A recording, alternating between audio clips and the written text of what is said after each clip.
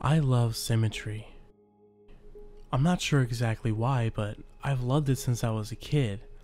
I knew everything had a place, and in my room, everything was right where it belonged. My parents didn't have it. My grandparents didn't have it either. Not a single person in my family had it. I started referring to it as it because I truly believed it was a thing inside of me. A stowaway that shouldn't be there but lives inside me. It was a need. A longing to be perfect. Perfect on both sides. My life is pretty much in order. I say pretty much because there's one issue that must be dealt with. You see, I have what's called heterochromia iridium, or two different colored irises. My right eye was a cornflower blue, my left a pale green. Both my parents have cornflower blue eyes, my siblings and cousins as well. My green eye is the broken one, and it makes me unbalanced. Every time I look at myself in the mirror, it stares right back at me. It's all I can think about now. Everything is in its right place, except my green little mistake. It didn't hurt at first when I dug the spoon under my eye. It didn't even hurt when it popped out and was hanging by my cheek. Was it shock that was keeping the pain away, or was it? I snipped the octave nerve and blotted the warm fluids that were streaming down my face.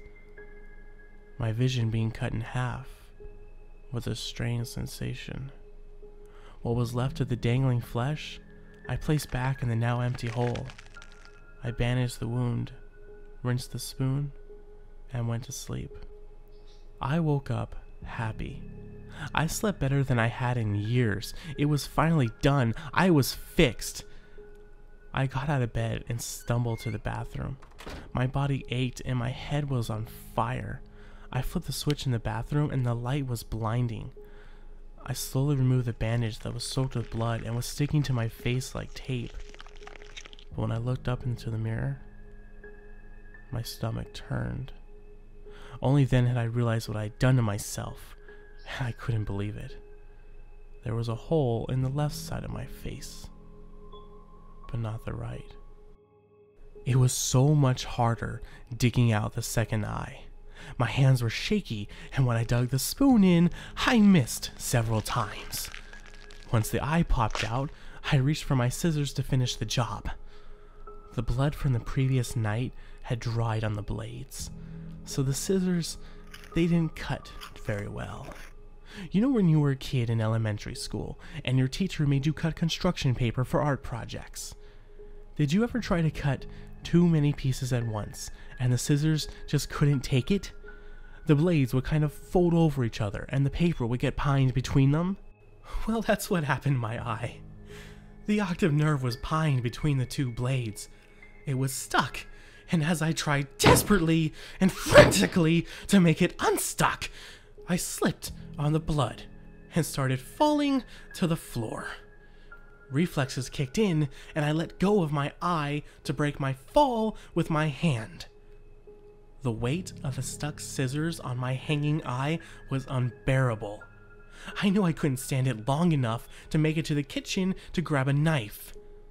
So I pulled. I pulled it straight out of my head. I felt the flesh tear from inside my skull. I felt it rip and spew liquids everywhere. I knew I was crying, but there was no telling the tears from the blood from the ocular fluid.